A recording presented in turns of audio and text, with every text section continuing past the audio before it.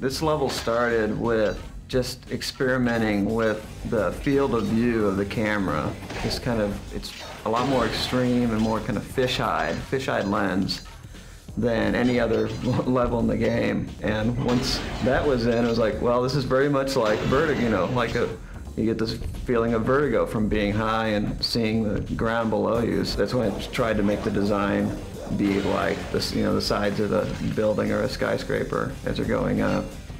So yeah, and we ended up motivate that. Yeah, we ended up doing it on the inside, kind of the hotel, sort of in a kind of an atrium or a courtyard in theory. We invented these bouncers. This was actually the first place in the game that we had used, in this case an awning, but anything that would bounce sly upwards, and really started to tune and play with that gameplay about how high should they each bounce and what's the right amount to give the player control while he's in the air. And really the combination, I think, of the unique camera angles and a huge amount of bouncing on things and jumping up and down on things really kind of defines the concept for this level.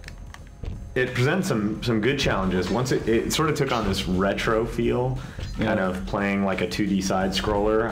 Our producers at Sony even, kind of took us to task once or twice about how retro that felt.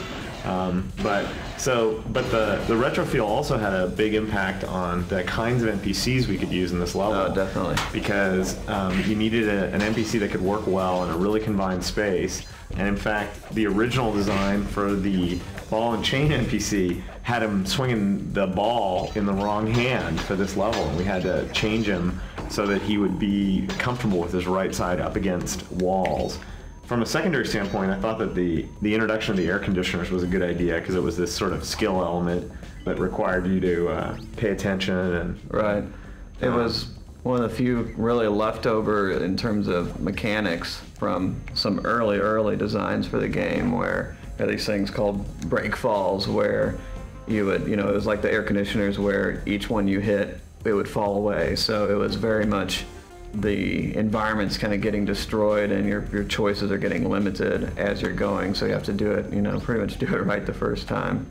Yeah, the stealth sections, these were some of the earlier sections to use the duck and to use cameras fairly heavily. I thought pretty successfully in this case. You get some different looks that you see elsewhere in the game.